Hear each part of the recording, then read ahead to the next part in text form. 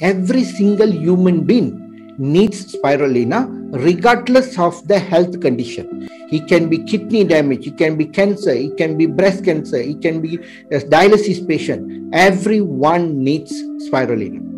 There are a lot of conspiracy going on. Breast cancer cannot take spirulina. Dialysis patient cannot take spirulina. All this is a myth.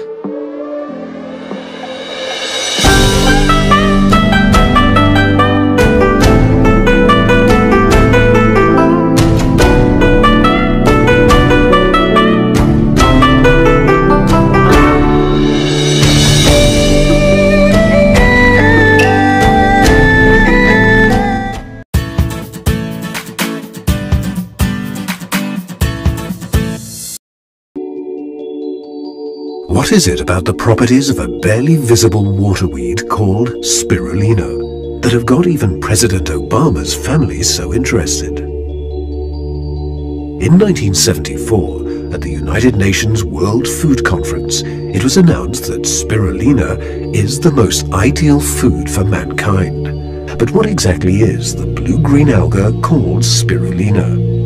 It is a simple, one-celled form of alga, reaching sizes of 0.3 to 1 millimeter in length. These cells are able to capture the energy of the sun and utilize the nutrients in their watery environment. Then, through a photosynthetic reaction, the cells produce protein, sugars, fatty acids, and vitamins, as well as all the important minerals our bodies need. How is it that such a small cellular form should contain all the strength of life's vital forces?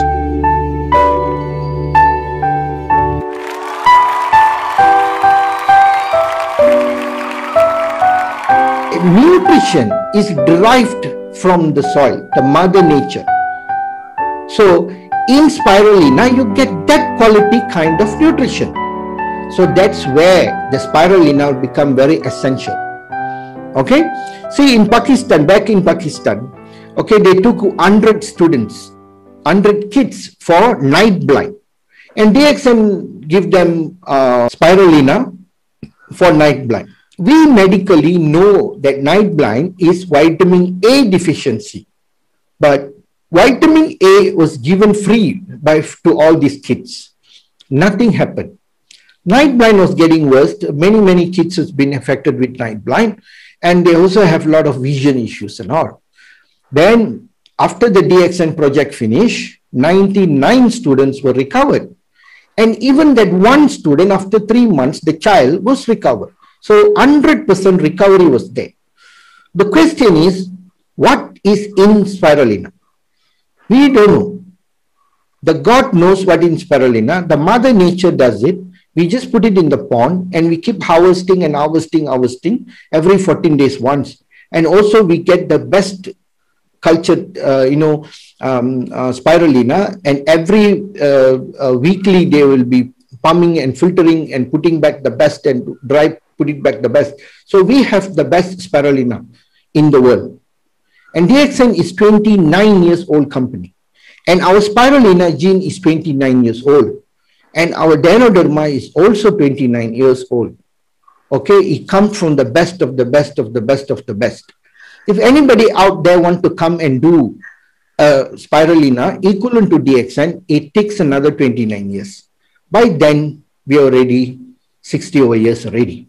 Okay, so this is the quality side I'm talking. So every single human being needs spirulina regardless of the health condition.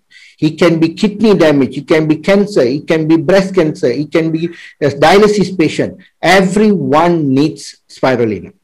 There are a lot of conspiracy going on. Breast cancer cannot take spirulina.